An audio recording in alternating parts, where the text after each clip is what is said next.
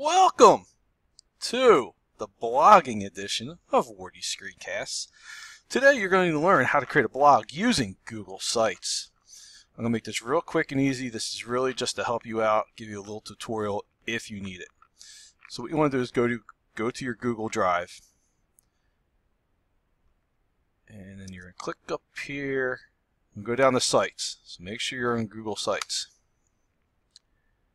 It will take you to Google Sites, but you want to choose New Google Sites. It's new, it's improved, it looks better. Choose New.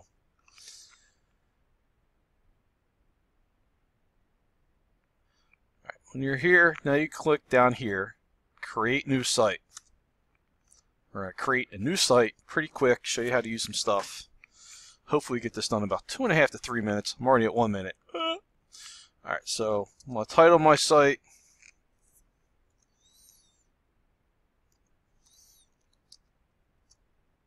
Wardy's Wise Musings. Title my page. We might make this the home page. You can make this the about page.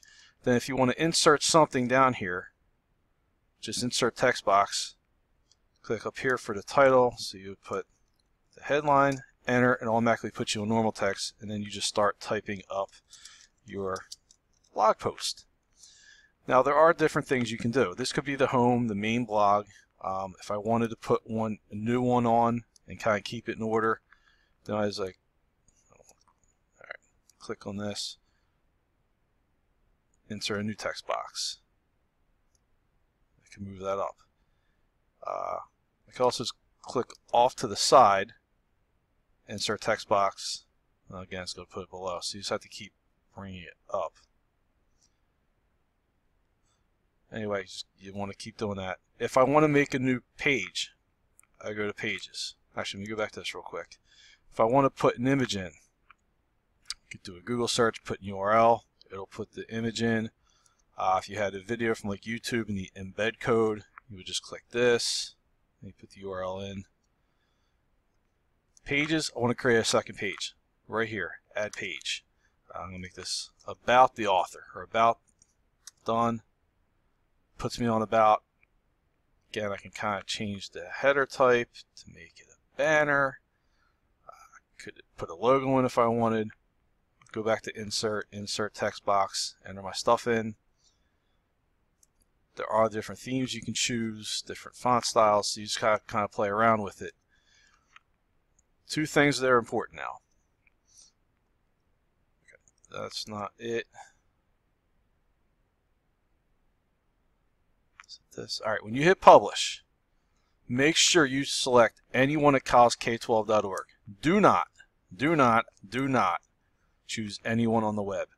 We do not want anybody who's not in College K-12 to have access. We want to keep this within the school for safety and privacy. This is the one to choose. Do not choose this. The location, you want to choose something so your actual address, and you could give this out to people as long as they're signed into a Collingswood account. It'll be sites.google.com/collegek12.org/ whatever you put here. So if I put Wardy's space words of wise, that's what it's going to be. I hit publish. It's publishing. Now, anytime I do something new, you're going to want to go up. So if I add in some text there, if I don't hit publish, like it's saved, but it's not published to the web. So if I want to republish this, I hit publish. To view the publish site, you literally click this little arrow here off to the side next to publish. Click that. Publish site. This, when you go to submit your links in Google Classroom or anywhere else, that's the URL you would grab, copy, paste it, put it in. That's pretty much it. Any questions? Let me know. Wardy is out.